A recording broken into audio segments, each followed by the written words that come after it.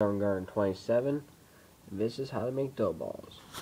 Dough balls are a easy bait to attract catfish. All you need is all-purpose flour, 2 pieces of bread, Jello mix, and vanilla, just to add flavor. And you'll mix it all together, and you need 1 cup of this, about a teaspoon of this, a little bit of this.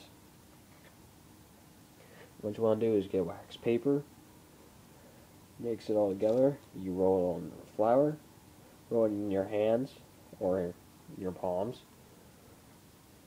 and you get 20 to 30 tops. Depends on what size and how big you make them.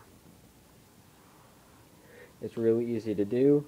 You can add corn to catch carp, etc. It's not that bad of a mess at all. It's just really easy to clean up after this. I got maybe like 3 dishes to do. Overall, we should catch maybe 3 or 4 catfish if these work. This is my first attempt at doing these. I hope to catch catfish tomorrow.